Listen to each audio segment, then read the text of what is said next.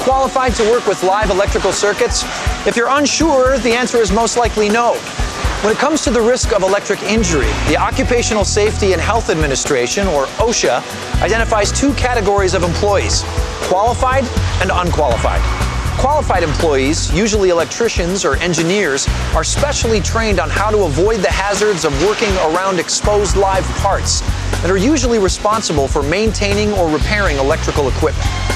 Unqualified employees are those who face a risk of electric shock but are not trained to work on or near exposed live parts. OSHA requires that unqualified employees be trained in and able to recognize hazards that pose a threat to their safety. This is electrical safety training for unqualified employees. We're going to hear from experts and people that might work right next to you about electrical safety. People just like you that care and want you to be safe in the workplace and beyond. We'll start with getting to know the basics of how electricity works. We'll move to common electrical hazards and safeguards. And in the event an incident involving electricity does occur, we'll cover the best choices for emergency response.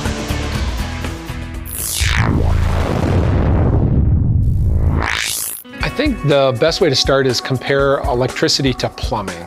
And in your house, when you turn the faucet on, water comes out. What makes the water come out? Pressure. Pressure is what's forcing the water out. Voltage is what forces the electricity or electrons out for us when we plug something in.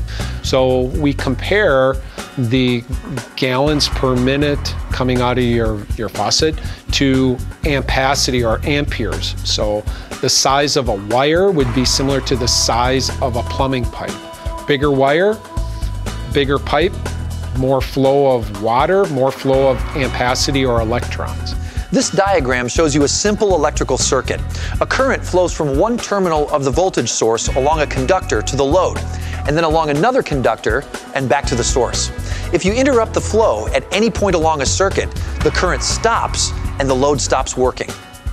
In order to make this drill work, current needs to flow from the outlet, through the cord, and into the tool where it's used to turn the motor. At home, you may be used to resetting a circuit breaker every once in a while. At work, it's a good idea to let your supervisor know if there's a problem with circuit breakers.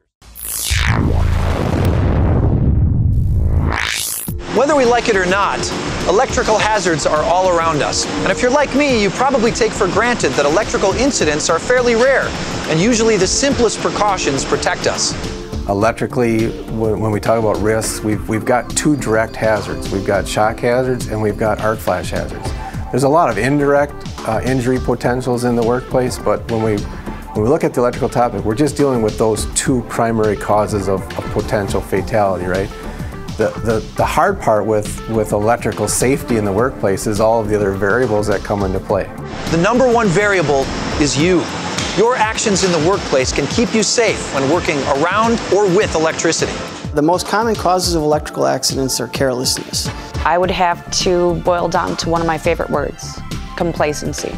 Some of the most common causes of electrical accidents in the workplace would be the unaware worker coming into contact with open energized parts. People that work on electrical circuits that are unqualified. The most common cause of electrical accidents is carelessness. Electrical accidents in the workplace can be caused by many things. Sometimes it's an unqualified person doing the work. Sometimes it could be faulty electrical equipment.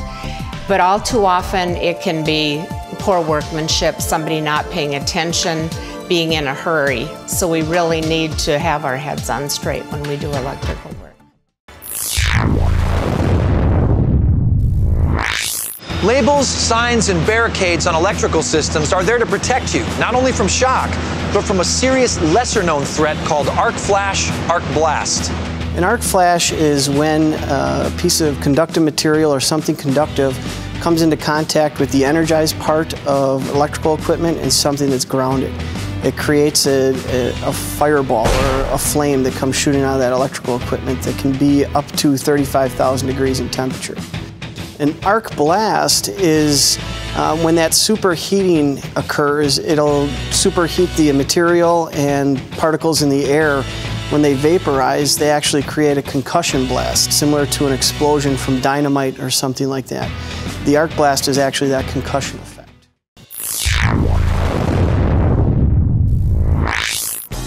We've already established that safety is up to each and every one of us when working around or with electricity. We know what the hazards are.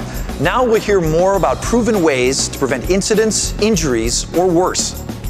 The most common thing I see with people using electricity unsafely is not inspecting the equipment before use. So making sure that your tools are in proper condition and that your cords are properly inspected and that there's no damage to the cords. An unqualified individual can do a simple check on an extension cord to know if it's the proper cord for the task that they're doing. Typically, larger tools or larger equipment are going to require a larger extension cord or a heavier gauge wire in an extension cord. The gauge of the cord is clearly labeled on the extension cord, so it's an easy thing to verify. Typically, a small brown 2-wire lamp cord is not going to be adequate to run a jackhammer. If an unqualified employee is in a situation where an individual receives a shock, first thing they need to do is stop immediately, secure the scene, and get help. The best thing for the injured employee is to get proper medical attention at that time. If you come upon a scene and you think someone has been exposed to electricity, the first thing you need to do is make sure that you're safe. The next thing you need to do is follow your plant's emergency procedures. Call for help. 911, the facility's emergency response team, and they definitely should not touch them.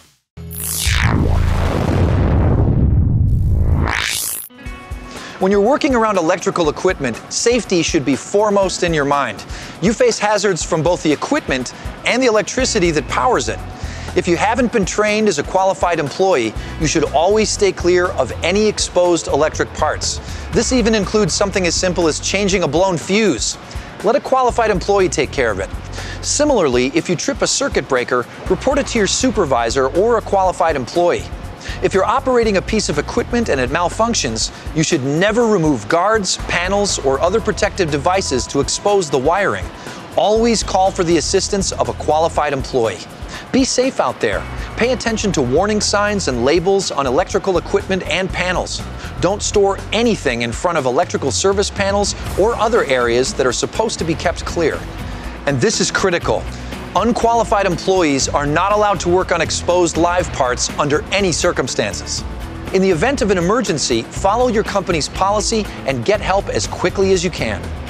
Electrical safety is the responsibility of each individual. Don't depend on your coworkers to keep you safe. You are the one person responsible for making sure you're going home safely from work each day.